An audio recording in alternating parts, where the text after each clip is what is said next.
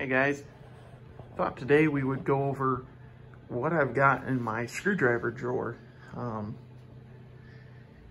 By now you've probably seen my recent update video of some new tools I've got, but so we'll take a look at those again and just go over more in depth of what is in the screwdriver drawer.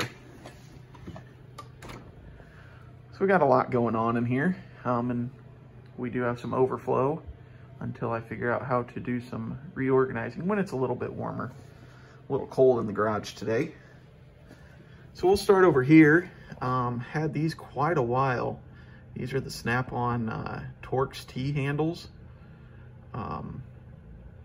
Probably should have found a cheaper option, but like I said, it's been a long time ago since I bought them, and I probably needed them, so I bought them. I do like them though. The only thing I don't like, the older ones, the sizes I think were supposed to be right here or right there, one of the two, but they were just painted on. So, oh, and they might have been in the shaft or in the shank too, but those are long gone by now because these are pretty old. I've had these a long time. So that's what I don't like about them. I do have a new one, which might be this, that T40, no, that T45 is the old style. I know I have got a new one around here somewhere that has,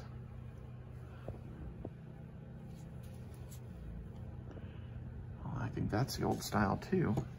I thought I had a new one in here.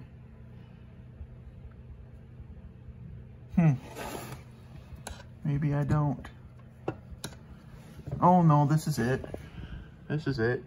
So it's stamped on the shank, and then instead of just painted on, whoops, sorry, it's actually kind of molded in. So I do like that. But like I said, those have been really good. I think that was the only one, that one there is the only one I've had to warranty. Had these a long time also. Oops, there we go. Craftsman metric hex wobbles. Got the ball on the end there. Focus there, maybe. Yeah, I bought these when Sears still sold tools.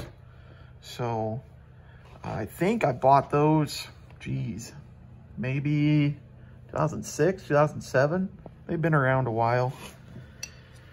I've got this Cornwell one, which I think, again, was a crappy idea, the way they printed them on, kind of like these standard ones. But this one's long wore off. I bought this one, I think it might be a 3 or 4 millimeter, 3 millimeter probably. The set screw on the holder for the rocker arms on a commercial Kawasaki engine use this size. So when I would adjust valves on commercial John Deere zero turns, I would use this. And then back here we've got the Cornwell standard. Standard stuff doesn't get used much anymore, but got those. We've got the Doyle insulated screwdriver set, which seem to be really high quality. I like them a lot. Picked up some new picks a while ago. We forgot to go through this on my new tool video.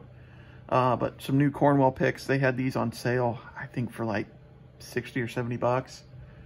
So picked those up, really nice picks.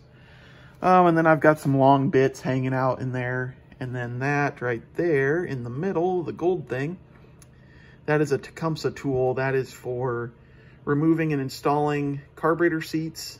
And then that flat piece in the center, right there, is for setting float height. So you used to use that a lot.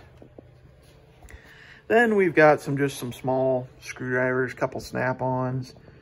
We got the Mac pocket pry bars, 90-degree Craftsman screwdriver. Then we get into our good screwdrivers here, which are mainly Snap-on.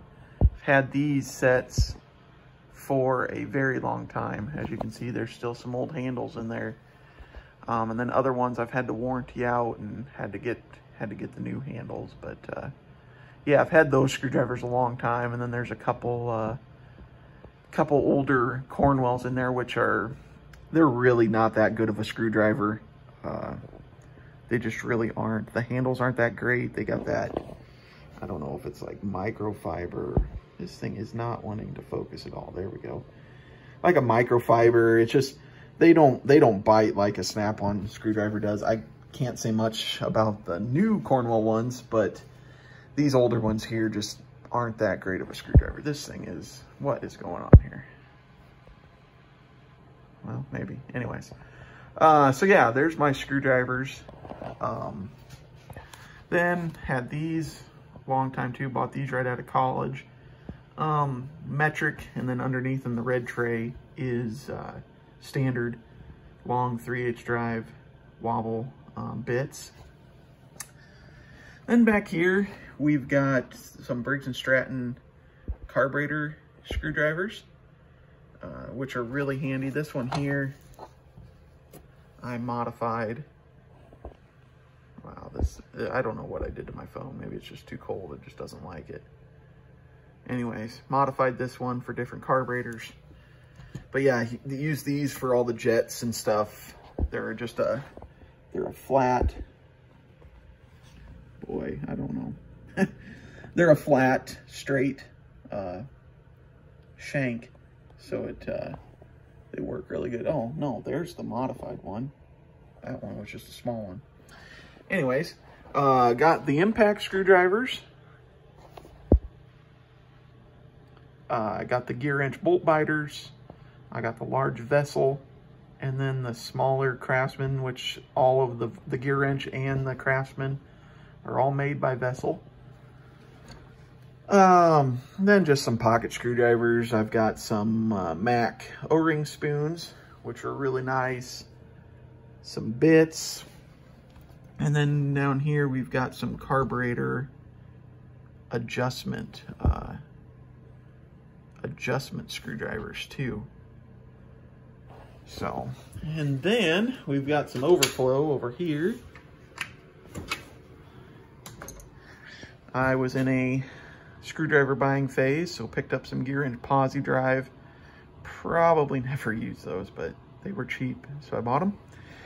And then we bought some more Vessel screwdrivers, just the regular JIS